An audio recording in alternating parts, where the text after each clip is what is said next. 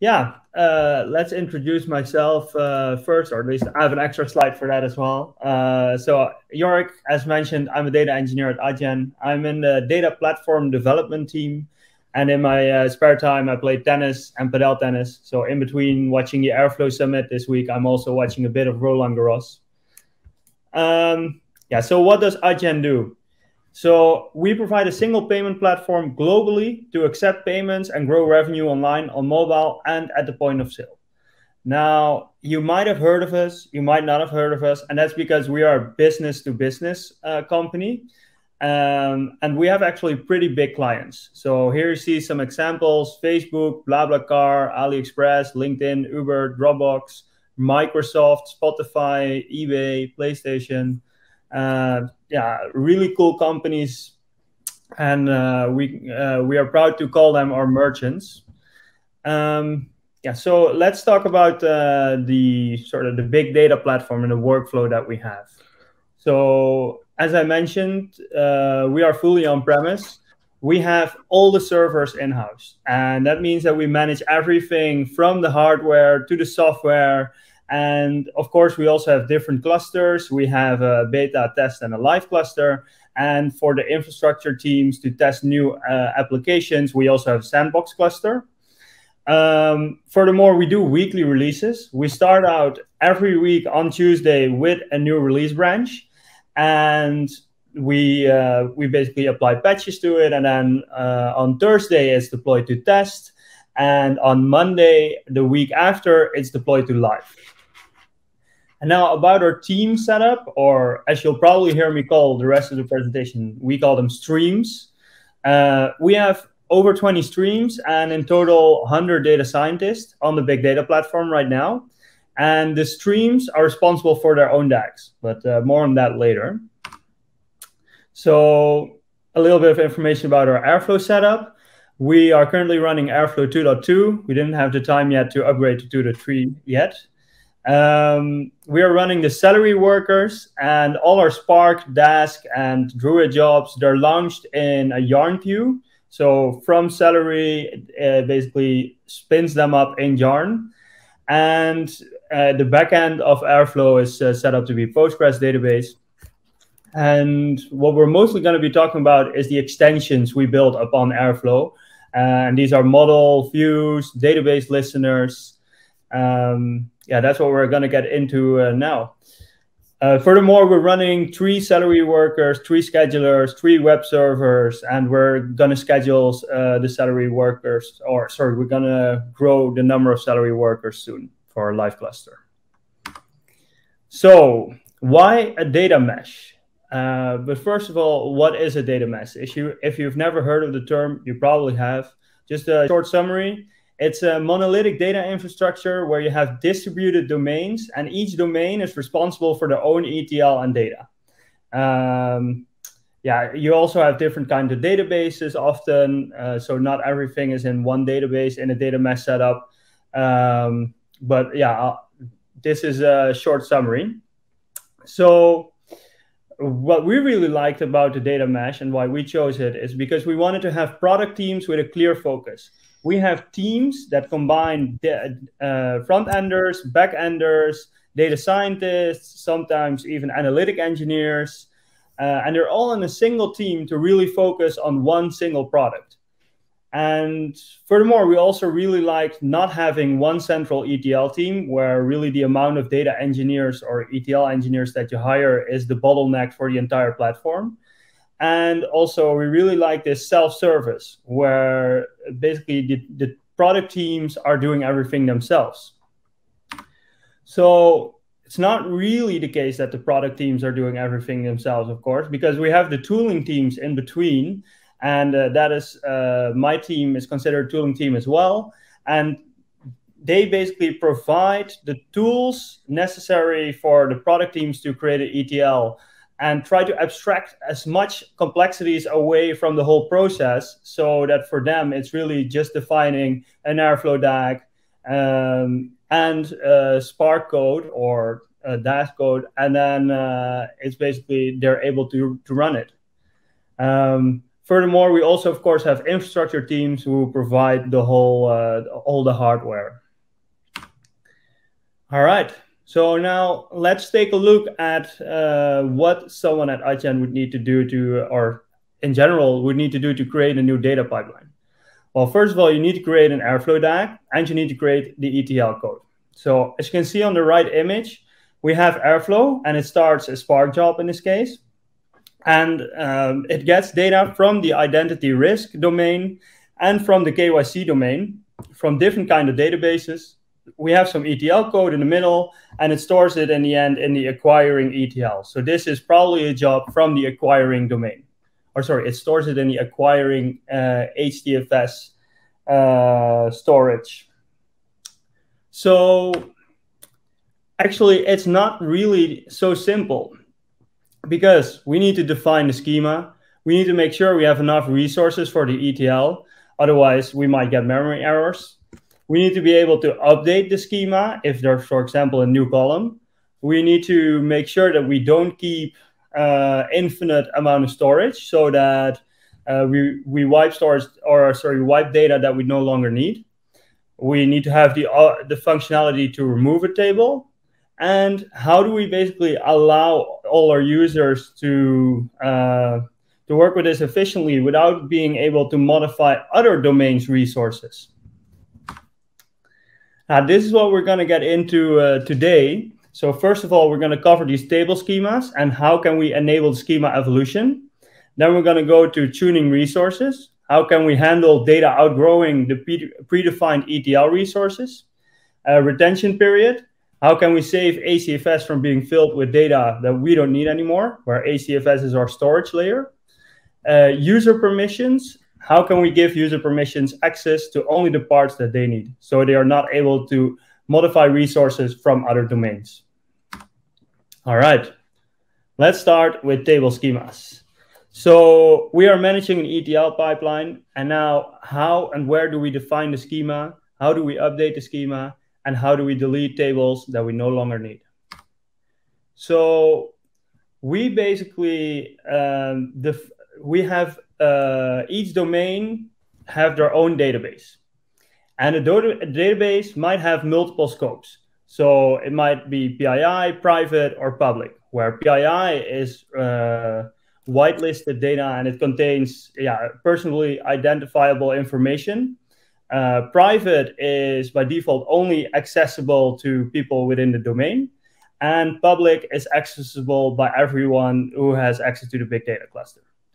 Now, each database scope, so a database and a scope, can have multiple tables, and then each table has at least one change file. Now, these change files, they really have only 4 types, which is a new table, a compatible table change. So, for example, a new column, an incompatible table change, changing the type of a column, and a remove, when we remove the table. And all this information is stored in our table schemas library. Now, we also created a simple tool for our streams to basically create a Spark ETL, get the data frame out, and then based on the data frame, it creates the schema file for you. Now, let's take a look at Analytics Core. Here you can see that Analytics Core only has tables in the public scope, and you see 2 tables, Spark push filters and table metadata. And now for both of these tables, there's at least one change. You see that in V110, the Spark push filters table was introduced, and 2 versions later, there was an incompatible table change because one of the columns changed in type. So that was the Spark push filters, and you see that for V112, table metadata was introduced. Now, how is the process flow for this library and introducing changes to table schemas? So the first thing is to update or create the schema file, which is the DDL file that you saw on the previous slide. The next thing is introducing the schema change file. So a new or compatible change. And then you need to create a merge request for it, get someone from your team or domain to review it and approve it, and then finally merge it. Now, this is the part on the user end. And now let's take a look at the part on the cluster side. So we would release a new version on the cluster. So that would happen on Tuesday. And or Tuesday for beta, Thursday for test, of course, and live on Monday. And then after the release has been successful, the duty will roll out all the schema change files for that specific release. And optionally, if there's something wrong with the table, the user can also perform some ad hoc table operations, like redefining the table with the latest schema. Now let's go over to the not so live demo. Here you see our table management view, and on the left side, you see the logs. So these are logs from previous runs. Now you see the ad hoc table changes, and here you can define your database, table name, your scope, your privacy, and then what you want to do on the table. So for example, deleting the Hive table record, defining the table again, deleting the table data, etc. And here you see the table changes. And as you can see, it starts with the release candidate version, change type, etc. And then the status. And you see that the top 4 changes, they don't have a status yet. So what we're going to do is we're going to roll them out. So we're going to select V112, and we're going to select rollout changes. We're going to press OK. And it takes a little bit for the Spark job to complete, of course. But once it completes, you can see the logs here. At the top, you can see the dropping table for API performance from the monitoring Hive database and Spark Warehouse. And you see a couple of logging lines, which are pretty much debug logging lines. But the most important part is this white check mark. So the table rollout for Bart succeeded, for Lisa, and the 2 for March also succeeded. Now let's go back into our table management view. And the first thing you'll notice is that the 4 changes we just rolled out are now a success. And also the logging file that, of the previous run is now also present here. All right, let's move on to the next item of today. Tuning resources. As we are on-premise, we have a finite number of resources. We can't just give every job an enormous amount of resources. That would also be very costly in cloud, of course. But yeah, it brings some limits. And we hard code all the resources that we use for all our ETLs in our code base. But now imagine that a DAG has been running successfully for 100 days, and on day 101, you get this error code 143. What do? Well, like any developer, you Google the issue. And as the first line already says on the Google result, exit code 143 is related to memory garbage collection issues. So the idea would probably be to set a higher Spark driver and a worker memory limit. However, we hard-coded that in our code, in the code base. So that would require the user to create an MR, request an approval, create an official patch request, get an approval for the patch request, and then we do the patching, after which he can finally rerun the job. And this flow takes at least 2 hours. And so we wanted to prevent patching for something like this. So let's see what we did. Again, a not so live demo. This is a simple DAG, Spark Daily Append. And the first task is a sensor for some other DAG. And the second task is a simple ETL process. And you see the last one failed. So we're going to go into the logs.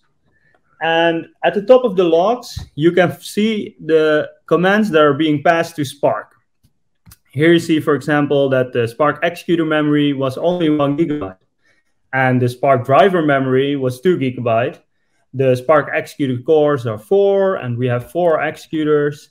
So 1 GB is not really a lot for a worker.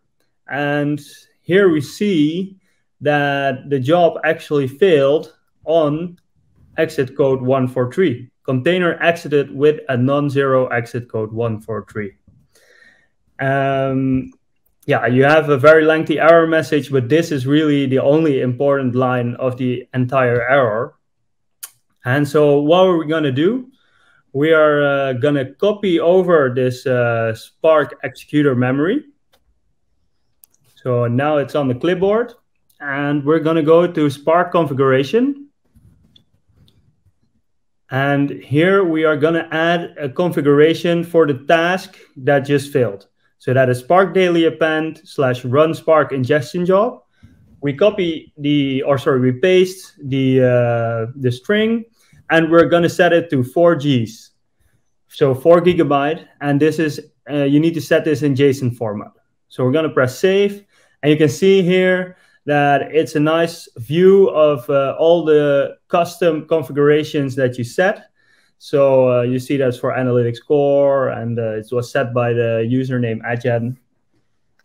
And this, now next time you run this task, it will basically use 4 GB for Spark executor memory, and this will probably solve the error that you've seen. You saw that this was for Spark configuration, but we also have a similar view for Dask and for Druid.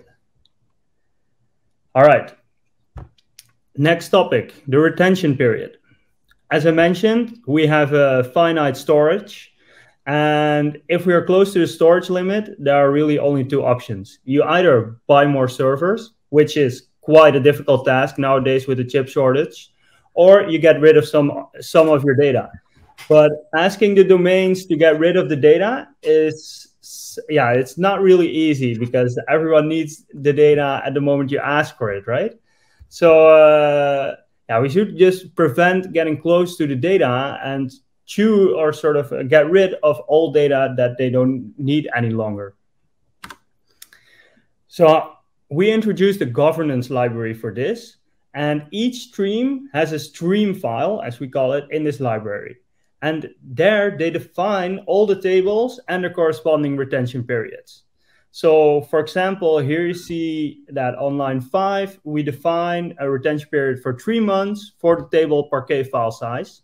We define a retention period of 1 month for parquet metadata row count, 1 year for Spark boost filter, and 3 years for table metadata. I have to put a disclaimer here. Most of our data is partitioned by date, and it might be much more complex to implement this if you're not partitioning by date. So in our case, we have a DAG called retention-based removal. And as you can see, the first task is perform retention-based removal, and the second task is get retention removal. And basically, this first task is actually performing the removal, right, as the name says. And the first task is skipped because at that point there was no previous run, so it doesn't know what to remove. And at the moment, the get retention removal task, it computes what to remove next week. So that's also, yeah, that explains why the first task is always skipped.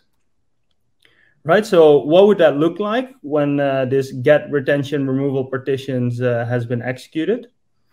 Oh, sorry, I forgot to add. You see that we have these 2 tasks for each of our streams. So basically, if we have, in this case, we have 3 streams, so we have 6 tasks in total.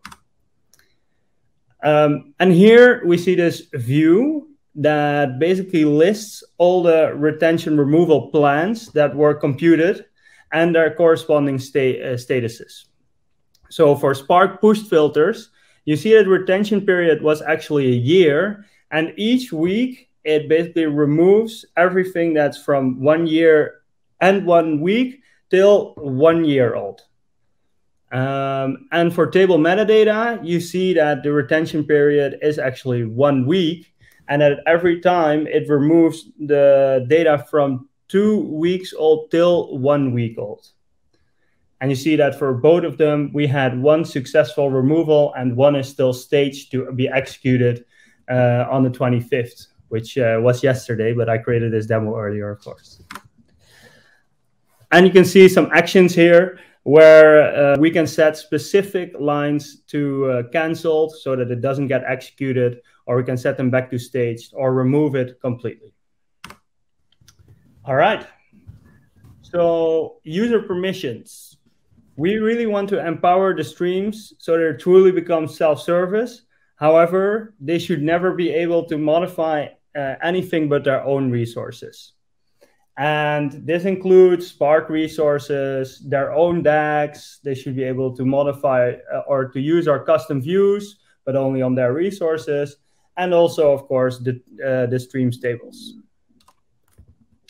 So let's take a look into how we define the user groups on our platform.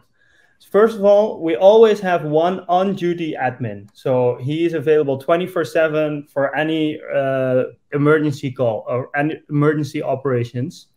And then we divided, or we have two more groups. We have stream admin and we have the standard users.